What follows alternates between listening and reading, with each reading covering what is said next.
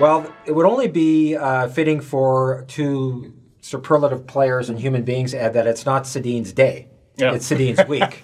It could be Sedins Month for what we've got on our plate, but starting Sunday in the papers, the Vancouver Province and the Sun, we're going to take a very close look at the Sedins in terms of the people, the players, those who knew them, what we can expect that night, and maybe what the organization should do moving forward. It's hard to put it into quick summation here, Ed, but what does the week mean to you, and then what are your memories of these guys? Well, I got a couple of things. I remember at the end sitting there because we're doing these big projects when they're retiring and scratching my head.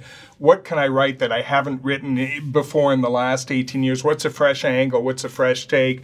Sort of coming up with something and then relaxing, knowing you don't have to do it again. And here we are again 2 years later trying to do the same thing because you really want to step up to the plate because they're worthy of it and they're important to the franchise, the city, everything that involves in that. So I think we're just revisiting a lot of things. Maybe we're, putting it in a slightly different context, maybe talking to more people and much the same way the Canucks at 50, I'm finding, again, people are a little more candid, a little more honest. They're willing to open up a little more about it. So, I think we're still going to be able to deliver some pretty good stuff. I think my lasting memory is the final home game. And game days are, there's a ritual. You're out on the ice for 10 or 15 minutes. You loosen up. You come in. You have a little bit of an interchange with the Canuck, or with the media, I should say. And that's it. Well, that morning at the whiteboard, Daniel and Henrik, I still have the recording, talked for more than 20 minutes on game day about life, about hockey. I saved it because I've never forgotten just how available they were, how articulate they were on everything that was happening on and off the ice in the community, in the city in general.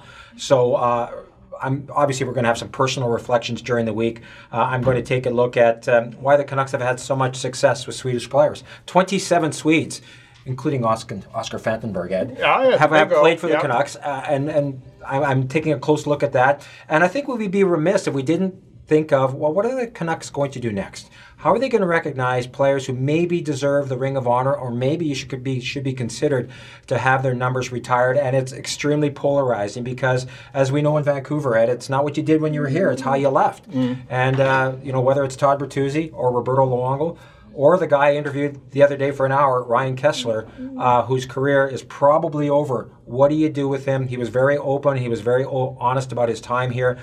So that's another thing we're doing. So take a look at the Vancouver Province and the Vancouver Sun all week leading up to the big night on Wednesday when Henrik and Daniel Sedin will have their jerseys retired.